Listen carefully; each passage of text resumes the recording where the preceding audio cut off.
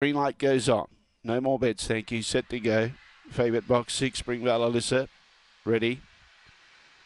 Away. She began quite well. She's given herself room. She charges across and she finds the front. Trying to catch him, tried to go with her. Keeps a length and a half away. They're 4 lengths clear in front of Hayla Cab. Back behind those on the outside was Bungaloo Thor. On the inside was Urquhart Jacket. Rusty Sprockets nowhere to be seen at the tail end of the field. And Two Jobs is there in amongst the action. Race on up front though. Springvale Alyssa trying to catch him. Got close. Springvale Alyssa kicked. Trying to catch him. Coming again. Springvale Alyssa beats trying to catch him.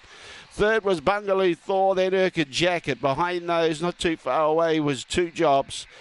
Then in turn we had Rusty Sprocket and Hayla Cab pulled up quickly at the tail end of the field. The late scratching was Blonde Barbados and the favourite kicks and wins.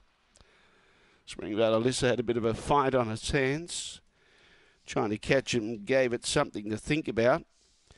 But the favourite was good enough to kick and kick well. 30.03 the time, 30.03.